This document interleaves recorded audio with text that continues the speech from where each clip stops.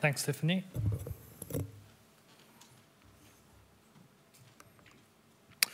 So what do we mean by governability?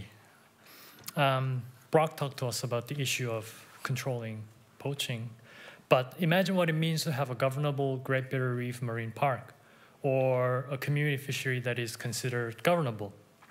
So thinking about a social ecological system, whether it's a watershed, a fishery, or a marine reserve, in terms of how governable it is or how governable it can be, can potentially provide an intriguing and innovative way of approaching governance issues. The concept of governability has been identified mainly from the viewpoint of fisheries, but now there are empirical examples that extend to other natural resources as well. But despite the exciting progress is made, we argue that there are still analytical limitations that are lingering when applying the current understanding of governability. And these issues are not simply methodological, but it actually touches on the very essence of the concept. So in this presentation, I will review the current understanding of governability and its analytical approach. I will identify two limitations associated with it. I will draw on cybernetic theory to explain the conceptual underpinnings of these limitations, and from there suggest an alternative approach. And by doing so, I will introduce a relational view of governability. So governability is now understood as comprising two dimensions. One is capacity to govern. So you think about resources, you think about political will, social capital, and all these contribute to your ability to act, ability to intervene and affect others. And this is combined with a quality aspect, which basically represents norms, standards, principles, code of conduct, which should be there to guide any kind of governing effort. It's the yardstick. Governability is also understood as something of a balancing act between a system to be governed and a governing system. So it's a process of attunement, adjustment, co-learning between the needs and the demands of the system to be governed and the capacity of the governing system. So the focus here is not rules and sanctions for governing, but on how governing evolves in rather complex and dynamic environments. And it's also concerned with how capacity for governing can be built and designed in a way that can match the challenges of the social ecological system. So therefore, we need to understand context, we need to study context, we need to study different properties, characteristics of the governing system, characteristics of the system to be governed, and we need to do it in a systematic and comprehensive way. And therefore, something like a governability assessment framework has been proposed. This is one version of what it looks like. No need to really dwell on the actual variables, but I want to highlight that it is a stepwise framework. It's systematic. It attempts to be very comprehensive and holistic. So you start out by defining what the problems are, of course, and then it takes you through different components and topics that you need to examine and measure and assess and trying to connect the dots.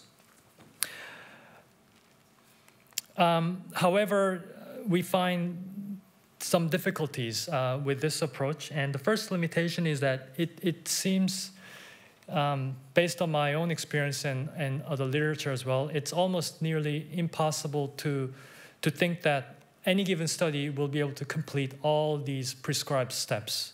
It would constitute an enormous study that just never ends. You need to understand everything important about social system, natural system, governing system, and how they interact with each other. But also, how to arrive at the overall degree of governability is also not clear. So if you say it's low governability from one component, and then you assess high governability from another component, how to integrate or sum these different findings from each stage, that's unclear. Whether you take an average, it's an issue that remains. In fact, Ostrom's social ecological system framework faces similar difficulty. A lot of us are more familiar with this, But again, this framework starts with boxes, different categories to look at, and then under each category there are multiple variables to measure and assess. And again, the problem is always which variables to choose, how many to choose, when do you know you have chosen a set of variables that you can say confidently characterizing the system, and then draw different interactions between these variables. So there's the limitations, but the problem is there are always more variables to add. There's always that temptation. So this leads to a paradox that an approach grounded in holism is actually never able to deliver a holistic picture. The second limitation relates to pre-given categories.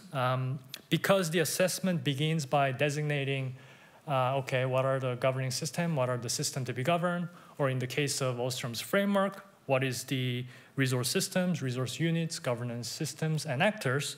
So when we're dealing with situations where system boundaries are more blurry, or we find actors that have overlapping roles, in these kind of situations, it's not quite easy how we can apply this type of framework. They simply don't fit well into these categories.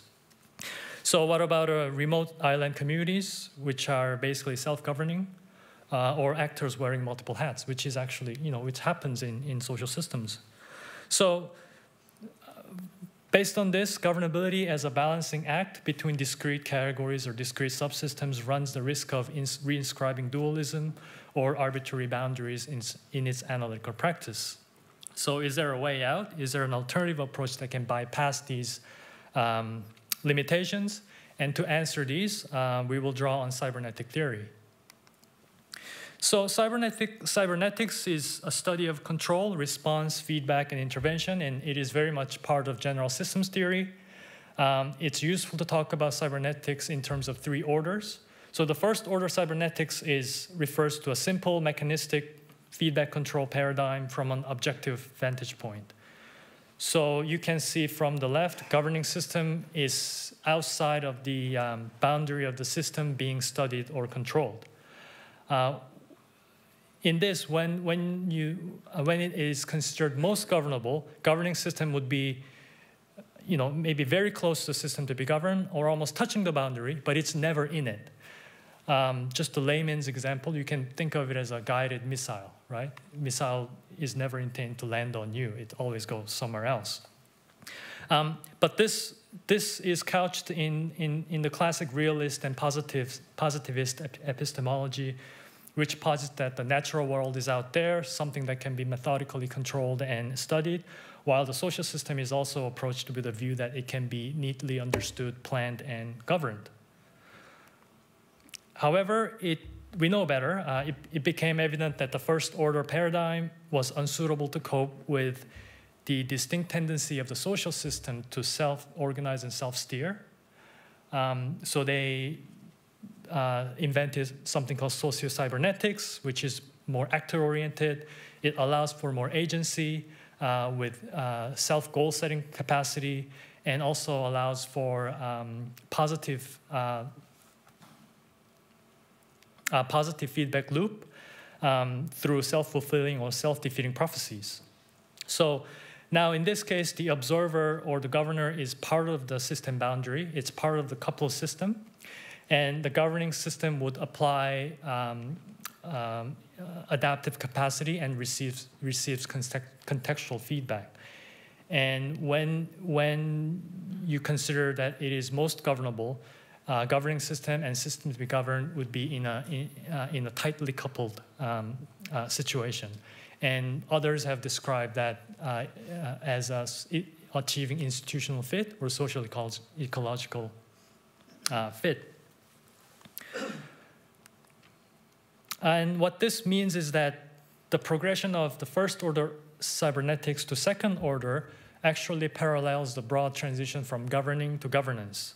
In other words, it's a switch from the command and control style of governing to more complexity-based, context-based paradigm, such as adaptive governance, resilience, interactive governance, which also includes Ostrom's framework.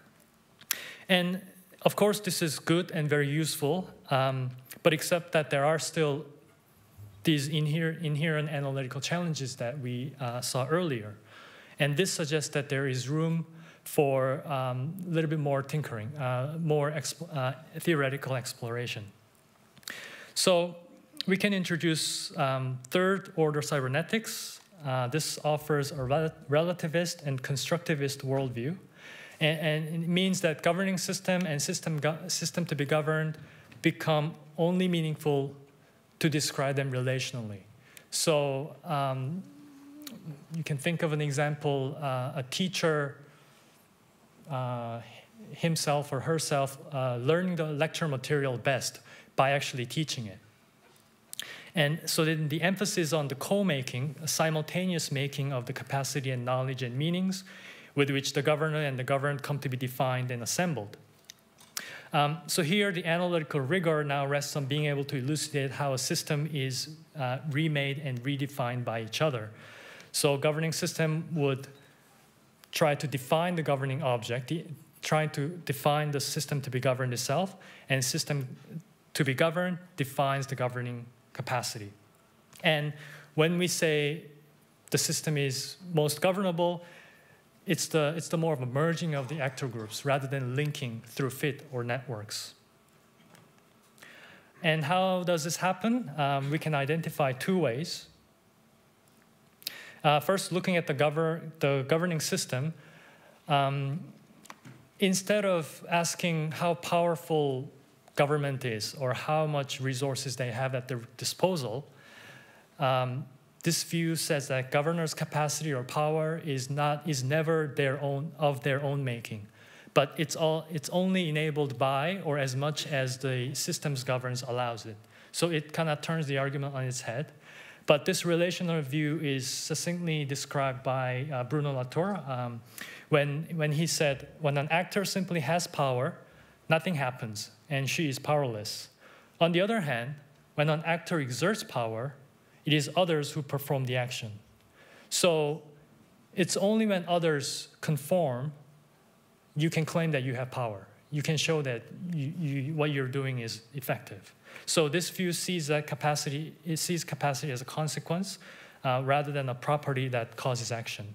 So analytically, one could focus on the feedback loop that goes back to the governing system, and focus on concepts such as legitimacy, self-compliance, trust, and these things that actually confer the governing system the power. On the other hand, it also means that the governing system has a part in defining what it is dealing with. So it has a part in actually constructing the system to be governed. So this goes beyond simply government trying to understand what the Great Barrier Reef Marine Park is doing, what the climate is doing, but in a sense, the government through their activities is actually, in a way, constructing certain representation of the system to be governed. So when a governing system intervention is conceived and acted upon, such as zoning scheme, professionalization of fishers, organization of fisher groups, instituting fishing quotas, etc., it invariably means that the governing system is promoting certain representation of systems to be governed, such that the systems to be governed conforms to the vision of the governing system. And what this means analytically is that those techniques that the governing system is employing to reinforce or change this representation is also key to making sense of what system to be governed is all about, in addition to the inherent characteristics of the system to be governed. So from this, we can offer an alternative definition of governability, and it is a temporary stabilization. It is always provisional because it's always a moving target, but of the new relations among those actors involved in governance. In terms of analysis, instead of aiming for a holistic picture with pre-selected categories, This perspective can start from zooming in on certain entry points, certain interventions, certain events, perhaps like bleaching events, and the effects of them on the various actors that are involved in governance. And from this, one can deduce the capacities, the drivers, and the unique context of the systems in question. There are some examples that fit with, that go along with this idea of third order of governability in the context of fisheries. This is a table that summarizes the 3 different orders of governability according to various characteristics, including certain risks. And so in conclusion, systems to be governed, well, it could be anything. It could be the Great Barrier Reef Marine Park, is not only the constructor of the government's capacity, it's what makes government look good or not, but it is also a construct that the government recreates as a governable object. When government applies zoning scheme that presents system to be governed, the marine park, in a certain way, which makes it amenable to certain types of interventions. And by doing this, we can move beyond asking whether something is governable or how much something is governable, but we can ask how fisheries or marine park can be made governable, or why certain things remain ungovernable despite certain interventions. Finally, this type of analysis might seem less systematic, causal, or quantitative, but it offers another possibility to understand governability based on a different epistemology, which might be perhaps more feasible to apply without trying to assess the whole universe. So for more details, these 2 papers can be consulted along with other papers in the reference list. Thank you very much.